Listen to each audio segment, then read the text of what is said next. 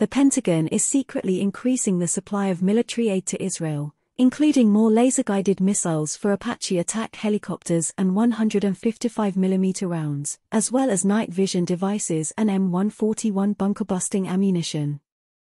This is reported by the Bloomberg News Agency.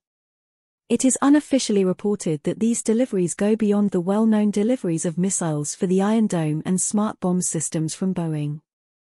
Specific details on arms supplies to Israel as part of the fight against Hamas are included in a document titled A Request from Israel's Senior Leadership, which is dated late October and is being circulated at the Pentagon.